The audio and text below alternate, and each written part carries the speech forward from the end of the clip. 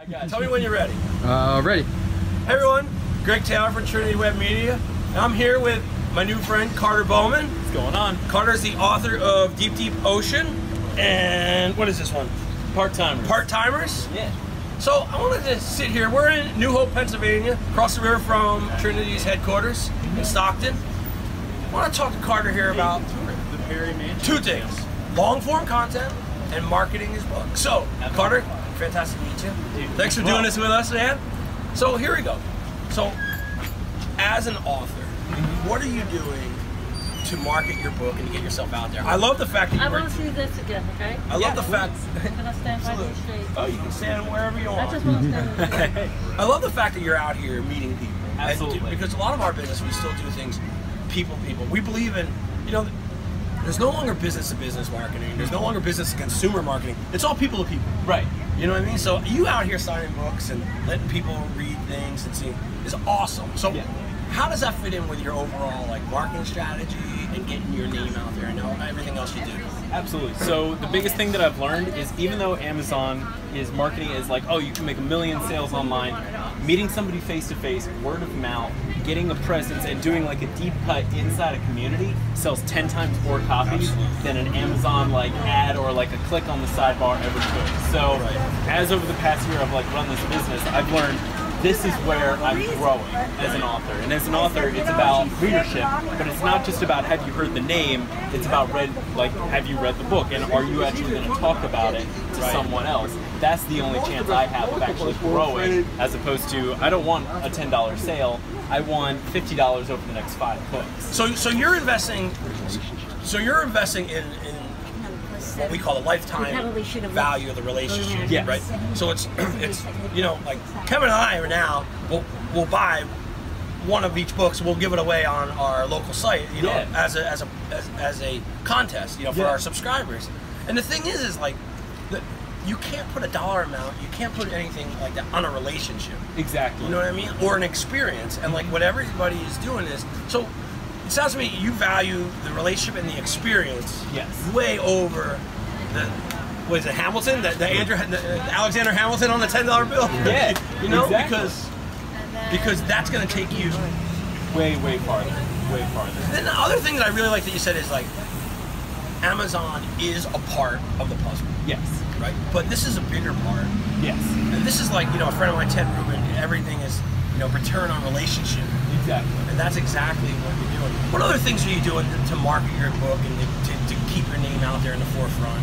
Sure. So one of the biggest things that I'm doing is I go into groups and communities. I'm going to Lenape Middle School in a month. And where is that middle school? It's in Doylestown. In Doylestown, okay.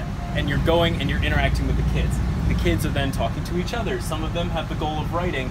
My biggest genre and the biggest demographic that I hit isn't young adults, it's not adults, it's people who love writing, people who are writers themselves.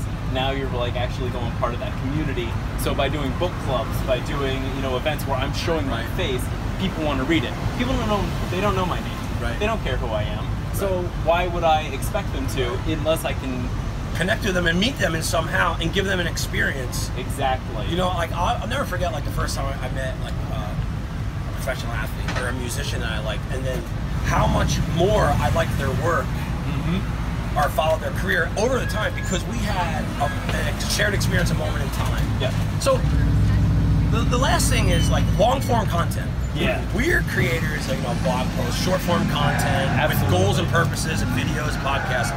How do you see the long form, meaning your medium, the book, still fitting in the landscape of content consumption? Sure. So first of all, people are still reading.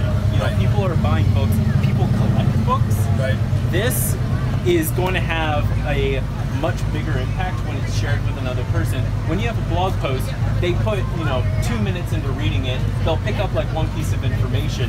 This is going to stick into somebody's memory, but it has to be really good because the second somebody feels like you're wasting their time, you're done. So it's a bigger risk, but it's also a bigger reward. And then at the same time, with doing an ebook sale, it's something that's sitting on their library forever and they're connecting it. Now they have an identity in the book. This book impacted me more so than just, I read an article, I took 10 tips away on how to sell more. Right. So you said something interesting that have a limited time span. Yeah. A limited time to attract somebody's attention and keep their attention. Do you have, in your writing strategy, do you have like the first X amount of pages, I have to be super captivating, super compelling, or I'm going to lose the reader? You have to. It's called story beats. Yep. So every set amount of like pages or time spent in the story, there has to be something the reader was not expecting. Right? It has to be something that the traditional character death, something happens like in that word. But I have it paced out where there's always some cliffhanger, there's a mystery being solved, but at the same time there's a new mystery that's being introduced. So you follow the hero's journey? Yeah. The storytelling arc of the hero's journey? Yes. Like a lot of our thing is, and we talk a lot about storytelling and marketing now, because that's what we have to do. We have to tell our story, we have to tell our brand story, because we feel like with our company, there's 3 different brand stories. There's me and Kevin's brand story as the founders of the company. There's our employees' brand story, and then there's our clients' brand story. Yeah. And how do they all come together?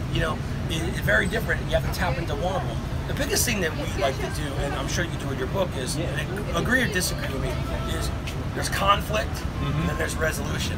So it's that, I always say it's that like the gasping moment, like and then it's the resolution resolving into the okay. Yes. So it seems like storytelling is storytelling is storytelling. Yeah. Are we doing it in a 5-minute podcast? Are we doing it in a short video blog post? Or are we doing it in long form fiction? Exactly. It's all it all works hand in hand. It has to, otherwise, even here, it's a podcast. I got introduced. The question is, am I saying anything worth hearing? Right. Hopefully I won the audience over, and now there's some resolution to that. Oh, I definitely think that you did. So my last question is, you got to tell me, why are you freaked out about amusement park haunted houses? Dude. Any answer that starts off with dude, and then he starts, it's going to be a good one. I didn't know this. So amusement park haunted houses, all the scares come from the back. Oh. And so because they're pushing you along, and those are the people that grab you, those are the people that are like pulling you away from the group, because it keeps the momentum. I go there with my girlfriend, she's like, oh, I want to be scared, so she gets out front. Meanwhile, I'm in the back, and every teenager with a goblin mask is like pulling on my shirt and freaking me out. Okay, so, point taken. I don't like haunted houses either, so I thought that. So where can people who want to know more about you, how can they be in touch with you? How can they get the book if they're not here in New Hope, or et cetera, et cetera? Absolutely. So you can always hit me up on Instagram, Facebook, and Twitter, Carter M. Bowman. You can also find my books at carterbowmanbooks.com and on Amazon. We're actually going to be doing a promotion where we're doing digital copies, which are going to be free for Deep Deep Ocean and part-timers on Amazon only the weekend of August 18th. So be sure to get it there. Fantastic. Carter, great meeting you. Hey, thanks for watching. Thank you. Thanks for watching. Sorry about the Harley Davidson, but we'll catch you next time on the new marketing show and everything else we do for Trinity.